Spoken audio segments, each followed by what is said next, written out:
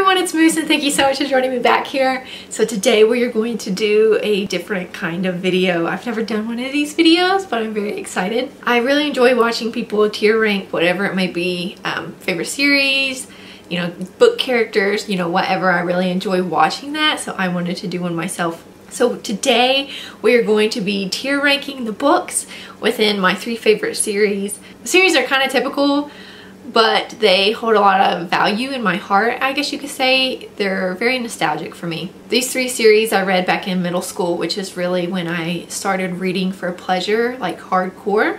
So I contribute a lot of my love for reading to these 3 series, and that is Harry Potter, The Hunger Games, and Twilight. And I know that they're not perfect. J.K. Rowling can do whatever she wants to. I still love Harry Potter. It will always be one of my favorite stories. And so today I am going to be tier ranking the books within these 3 series. Sam is currently napping, so if you see me grab this every once in a while, I'm checking to make sure he's still breathing. And to help me on this journey, I have my Hufflepuff tumbler, which my best friend got me. So anyways, let's get started. I just reread 2 out of these 3 series. I reread Twilight and The Hunger Games this past year, actually recently within the last couple of months. I reread Twilight in preparation for Midnight Sun. I reread The Hunger Games with Ethan because he had never read them before. So a lot of this is fresh in my memory, and my opinions have changed here recently since the first time I read through these series. So I have 4 different categories in my little chart. I have faves, alright, because it's my faves. I have almost fave, which are, you know, the books that I really enjoyed, but they're not like top tier, you know what I'm saying? I have They Good. I feel like that one's pretty self-explanatory. They're good, but they're not my fave. And then I Get It. I didn't put any tiers for I just straight didn't like them. There's not really any books that I just straight didn't like, but there are some that I'm just like, yeah, it's fine. I get it. I get why it's in the series. It might have certain story plots that are relevant to the storyline, you know, that kind of thing, but it's definitely not my favorite, and it's probably one that I look not forward to reading. That I don't look forward to reading. That's a better way to put that. So, as far as, let's get started. So I'm just going to go in the order that they're here on my page. All the series aren't together, but that's okay. Should I do it like that, or should I do the series together? Let's do the series together. Okay, so let's start with Midnight Sun since it's here first. Listen, boop, it's gonna go up to faves. This book was so much fun to read. I enjoy the Twilight plot, the first book, so much better through Edward's perspective. I mentioned this in my reading vlog and in my recent reads video, but whenever I go to reread through the series, because I do every couple years, whenever I reread through the series again, I'm not even going to read Twilight. I'm just going to read Midnight Sun for the first part of the story. Then let's go ahead and do Twilight. I Get It. It's the introduction to the story. It was written way before Midnight Sun, years and years and years. It was necessary to set up the story plot. However, reading through it this time, it was my least favorite. Yeah, I did not enjoy it the way that I have in the past. It was kind of just one of those things that I had to do to get to the other books. So I get it, it's necessary, but since Midnight Sun has come out, is it really necessary? I don't know. Then we'll do New Moon. This time, boom, it was almost fave. I really enjoyed this one more so than the other ones. It might have been my favorite in the series, you know, apart from Midnight Sun, this time reading through them. I really enjoyed it. I enjoyed Jacob's character a lot more this time through the series, which I think contributes to my feelings about New Moon, considering it's pretty much his book. So yeah, almost fave. Then comes Eclipse. It's good. It's good. I think it's overhyped. A lot of people have this one as their favorite.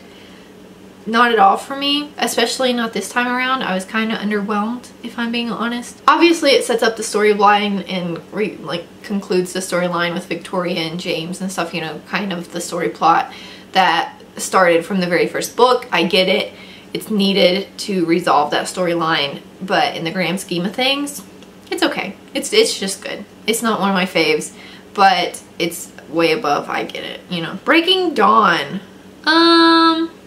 One of these two. I would say almost fave. Not fave. It used to be my favorite before I read through the series this time. Actually, I think I enjoyed New Moon more than Breaking Dawn this time, but it is good. The only thing I don't put it up here in the faves is I think it's a little long. I don't know. I just feel like the plot in this one is too drawn out to be in the fave column. If anything, it might, I don't know, it might go down here.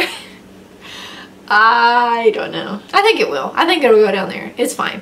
It's good. It's not even almost fave anymore. This time around, change that. Okay. Next, let's do the Hunger Games series. Trilogy, however you want to say it. I'm not good about saying like trilogy or duology. It's just always a series for me. The Hunger Games. It's good. It's good. I really enjoyed it. I think I enjoyed the other two books more. Catching Fire, fave. It's my favorite in the series. I don't know what it is. I don't know. I know that the beginning of the book is really drawn out. You know, they don't even make it to the arena until over halfway through the book, but I don't know. It's one of my favorites. I really enjoy it. Actually, I might move this up here. No. I'm so indecisive. It's not almost one of my faves. It's good. It's not almost one of my faves. I've got to be honest with myself. It's too awkward. Katniss and Peeta's relationship in the first book is just too awkward for me to be almost one of my faves. So, Mockingjay, however, I think I'm just going to put it here too. I don't know. It's not almost one of my faves. Again, I've got to be honest with myself. It's not almost one of my faves. It's good. This time around, I realized how sad this book is. Yeah, it left me feeling very empty. Which I do not like that feeling. Especially since I read it right before Ethan was about to leave. Ethan is gone for a couple months. So, yeah. It was just not good timing for me this time, I guess. That, and like Breaking Dawn, I feel like it has last book syndrome where it's kind of just too drawn out. There's a lot of stuff in there that I understand why it's in there, but at the same time, it's easily forgotten afterwards. So does it really matter that much? You know what I'm saying? That, and why you gotta do some of the characters like that, Suzanne Collins? Why? Alright, on to Harry Potter. This one I feel like is going to be a little bit more difficult. I'm missing one of the books. Where's Chamber of Secrets? Dang it. Okay, they're all there now. Let's do it. Okay, first, Sorcerer's Stone. It's good. It's just good. I feel like a lot of these are going to be in that category. Yeah, it's good. It's necessary. It sets up the plot. It's, you know, innocent in a way. But it's not one of my faves. And it's not almost one of my faves. It's just good. Chamber of Secrets I feel like is the same. I found it a little bit more interesting just because you get a little bit more of Voldemort within that one. But it's fine. I feel like I'm going to get some heat for this one. Okay. Yeah.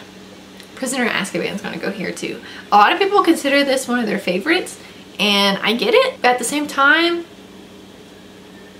Voldemort's not even really in this one that much. And I find him to be one of the most interesting characters, if I'm being honest with you. His backstory is I don't know, one of my favorite parts of the series, I think. And while Sirius is great as a character, he's one of my favorites. He's like one of the only characters I've ever cried over. Yeah, it's not almost one of my favorites. If I'm being honest, it could almost go down here. Almost, but not quite. I do enjoy it a little bit more, but it's not one that I'm like, yes, I can't wait to get to this one. Contrastingly, Goblet of Fire, super good. It actually might go up here. It's not my favorite in the series, but I definitely understand why people have it as their favorites. I think I am going to put it as one of my faves though. Yeah, it's fast paced, there's a lot happening, and it's really when like you get like a face full of Voldemort. Like, here is your antagonist in the series. I like it. I like that you get some backstory to it. Backstory is my fave, by the way. A lot of people could take it or leave it. It's one of my favorite things in a series is when you understand why a character is the way they are. Next, Order of the Phoenix. Yeah, I feel like I'm not alone in this. It's my least favorite. This is another one of those filler books. I feel like, I don't know, I feel like it drags up until the very end. A lot of stuff happens at the very end, But yeah, it's not one of my favorites. It's not bad. So I'm not gonna say it's not that good, but it's not that good. It's not bad. I enjoy it at the end. I don't know, I just feel like the beginning is so drawn out. Even when Ethan read through the series, he complained about this one to me. It's too much filler at the beginning. Then we have Half-Blood Prince. Yeah, I'm gonna put it in front of Goblet of Fire just because it is my favorite in the series. Because of the backstory. Listen, you get a lot of Voldemort's backstory. You get a lot of James and Lily's backstory. You even find out a bunch of stuff about Dumbledore. Yeah, I enjoy this one. It's my favorite in the series. It's gonna go with the faves. Alright, last one, and then this video is over, is Deathly Hallows. And I think I'm gonna put it right here. Almost fave.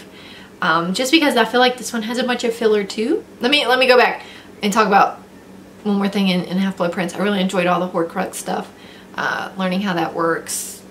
You know, Harry and Dumbledore's little get together. I like that stuff. Back to Deathly Hallows. It's not one of my faves, but it's not just good. Yeah, it's in between. I feel like this is a good place for this one. I enjoy the resolution of the book. I enjoy seeing Harry and Hermione's little journey together. The only reason it's not up here is I do feel like there are a bunch of dead spaces within their journey, you know, with Harry, Ron, and Hermione. There's a lot of camping, a lot of stuff that I won't say is not necessary, but again, back to Mockingjay, there's a lot of stuff within it that if it was taken out, I wouldn't necessarily remember it. You know what I'm saying? So yeah, it's gonna go here, not up here. It's almost one of my faves. It's better than good, but not a fave. And there we go. This was a lot more fun than I had anticipated. I would like to do another one of these. I don't know what I would do it on, but I really enjoyed it. Let me know down below. I cover my mouth when I'm out in public, don't worry. Let me know down below if you agree with me, if you disagree with me. I feel like there's a lot of stuff on this list that people will disagree with, but that's okay. I'm anxious to hear what your thoughts are. Also, let me know if you would want me to do another one of these. It was a lot of fun, but again, I don't know what I would do it on. I don't know what I would tier rank, so just let me know. I kind of want to do one of all the books that I've read this year, maybe towards the end of the year. That would be a lot of fun, I think. So yeah, thank you guys so much for watching this video. If you liked it, be sure to subscribe down below and leave a comment. You guys are awesome. I am thankful for you, and we'll meet back here next time, guys. See ya!